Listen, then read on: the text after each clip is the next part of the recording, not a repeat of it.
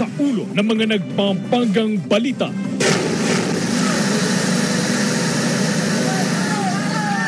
Traffic sa Marcos Highway, palala ng palala, pag-akyat ng mga truck, pahirapan.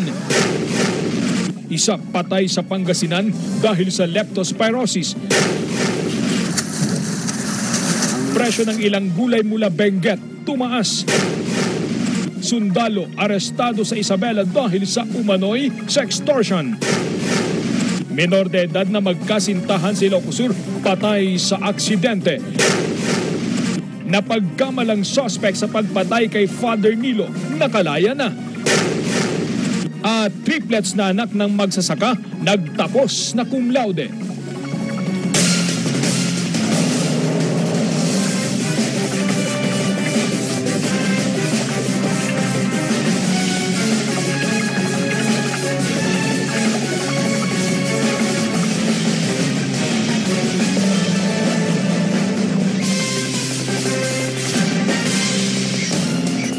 Magandang hapon mga kapamilya, mula sa News Center Baguio. Ako si Dobie De Guzman. Ito ang mas pinalakas na TV Patrol North Luzon.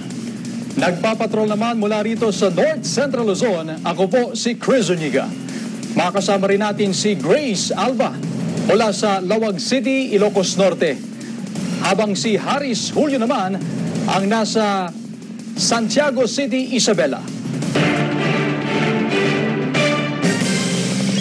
Pahirapan ang pag-akyat sa Baguio dahil sa nararanasang traffic sa Marcos Highway. Bukod sa sunod-sunod na pagtirik at pagharang sa kalsada ng malalaking truck, nakakaapekto rin ang pansamantalang pagsasara ng Cannon Road. Nagpapatrol, Justin Aguilar. Halos hindi umuusad ang mga sasakyan sa kahabaan ng Marcos Highway noong Sabado.